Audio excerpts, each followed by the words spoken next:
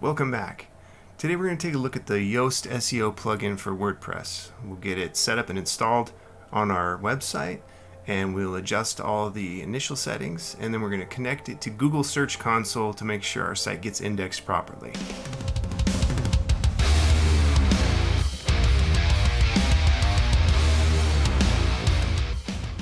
If you've got a WordPress website, then having the Yoast SEO plugin is pretty much mandatory for having good basic SEO, and every website should have at least a basic SEO foundation.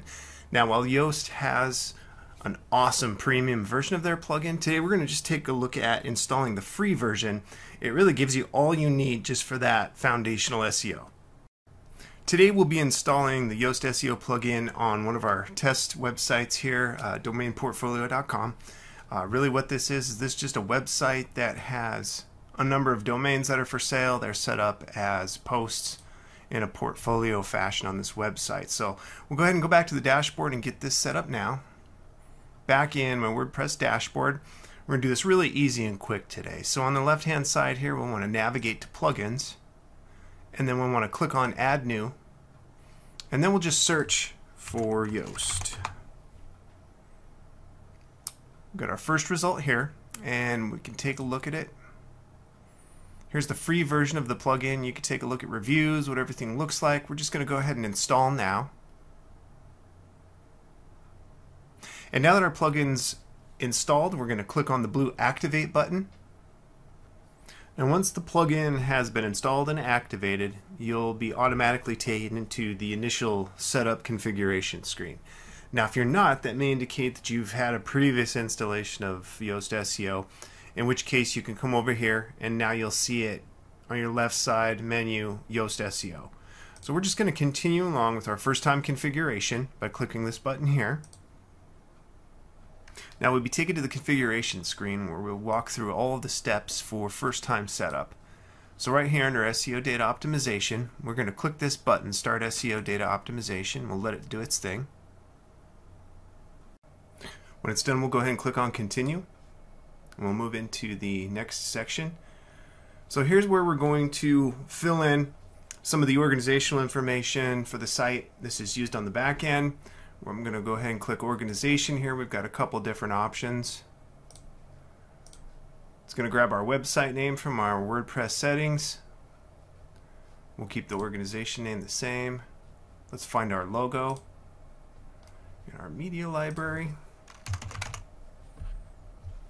We'll just grab this one right here, select. We'll go save and continue. Confirm that. Now to our social profiles. If you have social profiles, you can add those here. This website has no social profiles, so we're just going to click save and continue. Now we go to the personal preferences. In this section, I always just like to keep this at a no for tracking data. If you want to subscribe to the Yoast newsletter, go ahead and add an email address here. I'm going to keep that blank and click save and continue. And now that it says we've finished, we're good to go. So we can either click here to learn more, or we'll go back to our SEO dashboard. So now we've completed our first time configuration for Yoast. The next step, it may take a little time depending on how many pages you have, but what we want to do is we want to update the meta information for each page, each primary page on our website. So we can go to pages. This website only has one main page, and then we've got our blogs, and then a domain page that lists out the post. So what I'm going to do is I'm going to click on our domain portfolio page, which is our home page for this website. And we're using the classic editor. We're not using the block editor. I'm going to scroll down. We're going to have a section for Yoast SEO.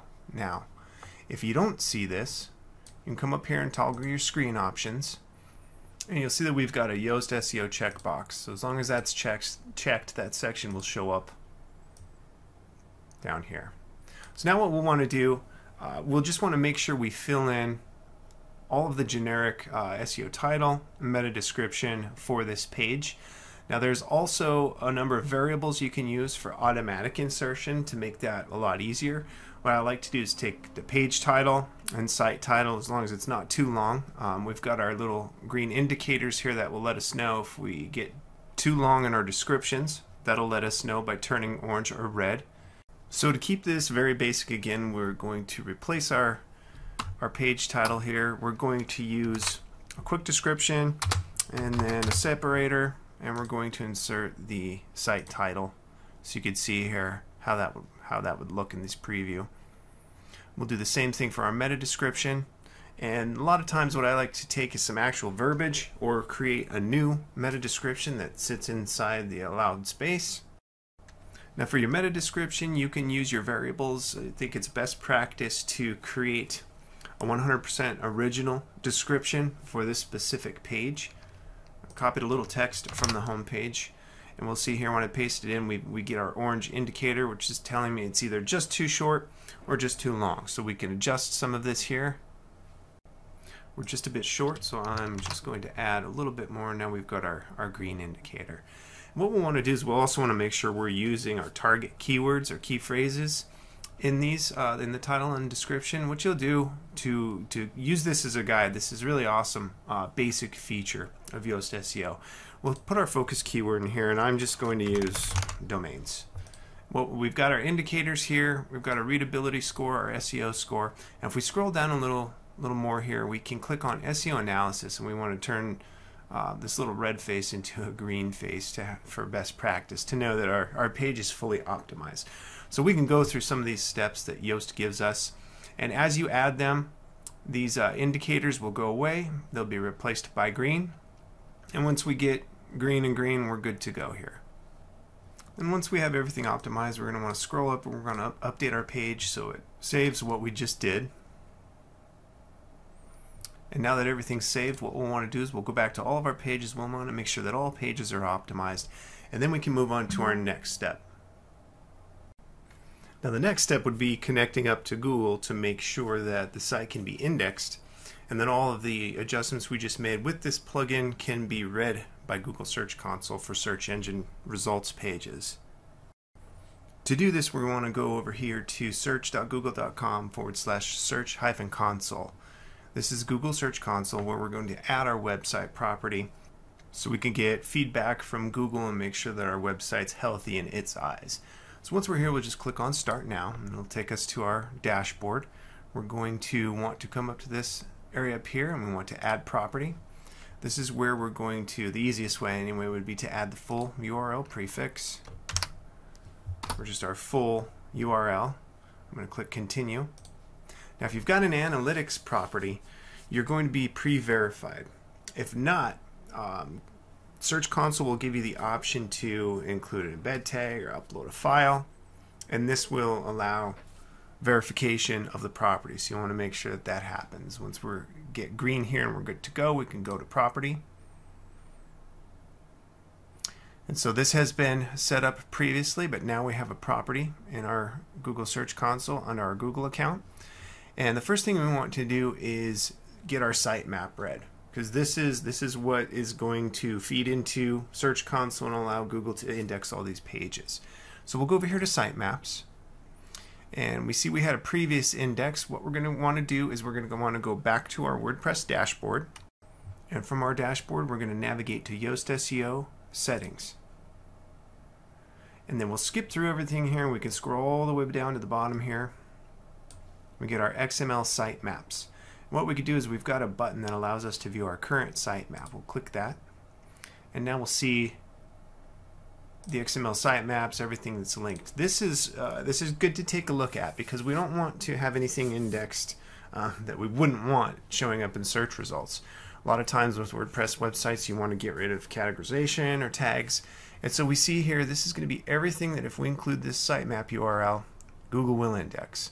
So we're going to clean this up a little bit. In this website, we'll want to make sure our pages are indexed. We're using a portfolio feature in this theme for our domain names. And let's see, we want to get rid of the author sitemap, because even though we've got a blog that's started, it's not running yet. And just getting rid of the author sitemap may be good practice for this specific website. So we're going to go back into our dashboard. And now what we'll do, we're still on our settings page. We're going to take a look for author archives. What we'll do is we'll just make sure that this enable is disabled, and we'll save our changes. And now if we go back and we refresh that screen, there, we've lost our author sitemap. So we've made our updates. Now we want to get this added to Search Console. What we're going to do is we're just going to copy this part of the path here, and then we're going to head back over to Search Console. Now we're going to add our new sitemap URL. We're just going to paste in that file name. We're going to click Submit, and we'll get our confirmation. Click Got It. Now, although we got our confirmation message, the pop-up there, we do see a success status on a previous crawl, which was today. Our changes can take place anywhere from 30 seconds from now up to a few weeks from now. Google Search Console updates anywhere within that time period. We can also force a Google index by using the inspect tool here on any URL on our website, but we could save that for another video. Coming back to our WordPress dashboard now, we've successfully completed the initial setup of the Yoast SEO plugin, and we've connected it to Google Search Console. So at this point you've got all the basic settings in place for your website to be indexed and to manage it using this plugin. It'd be advisable to go through the settings, spend a little time and get to understand all the special features of the free version. And then once you're familiar, take a look at the premium benefits of the Yoast SEO Premium plugin.